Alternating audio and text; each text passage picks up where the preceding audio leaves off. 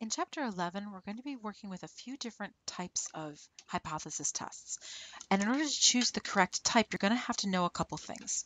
You're going to have to know whether you're working with quantitative or qualitative data, i.e. proportions or means, right? Quantitative being the means, qualitative being proportions. You're also going to have to know whether or not you're working with an independent or a dependent sample, because that will affect which test you can use. Independent sampling is when the individuals selected for one sample do not dictate or have a relationship with the individuals in the second sample. Dependent sampling, also known as often matched pairs samples, is when the individuals selected to be in one sample are used to determine the individuals in the second sample.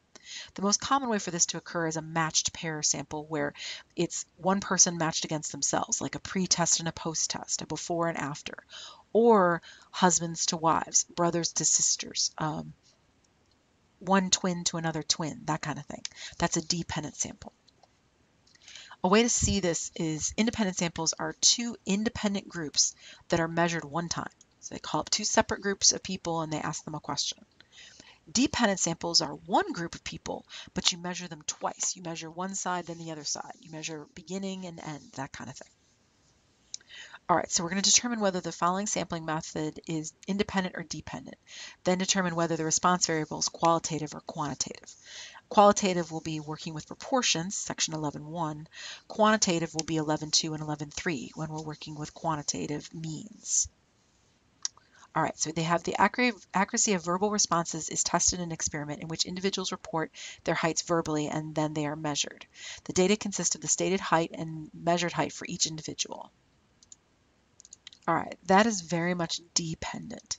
You have one group of people asked twice. They've got the verbal and then they've got the tape measure, right?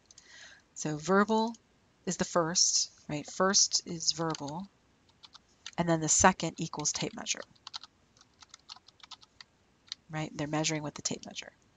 That means that height is what your variable is, right? So your variable is height. The unit for it is inches. And that means you're going to be doing a hypothesis test for the means because this is quantitative, not qualitative. Quantitative goes with means.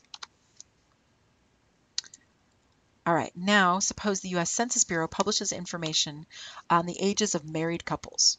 Suppose we want to determine whether in the U.S. the mean age of married men differs from the mean age of their wives. Well, that's key. It's their wives, right?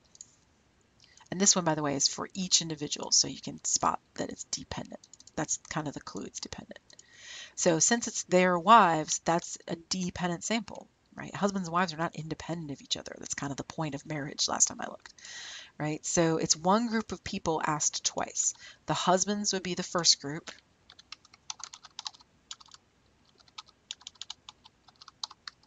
And then the wives are the second group. Okay. And then they're measured against each other and they're not independent of each other, right? Because they're married. That'd be different if they asked 50 random husbands and 50 random wives that are not their wives. Well, that's totally different. But we're actually talking about married couples. Married couples are dependent. There, I just tossed that in. Married couples are dependent, don't forget. So now your variable is age, and the unit in this case would be years. You measure your age in years. And that'd be, again, a hypothesis test for the means because this is a quantitative variable. Now suppose the Pew Research Center calls 1,000 people and asks them two questions. Do you support or oppose the death penalty?